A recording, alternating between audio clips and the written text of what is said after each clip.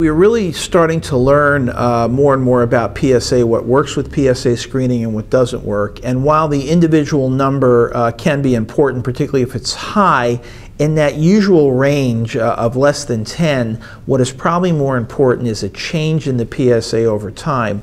The number that's getting a lot of attention right now is something known as the PSA velocity of 0.4 milligrams per deciliter per year, and that appears to be the critical number. If a patient has a PSA velocity that's going up on more than 1 or 2 occasions by 0.4, they're the ones that are most likely to be developing a cancer that requires biopsy and treatment. Whereas if you have a relatively flat PSA velocity, you're not going up by 0.4 per year, those patients can probably be watched. So yes, the absolute number, while it's important, what is probably more important is the PSA dynamics, and that's something that we're learning more about as time goes on.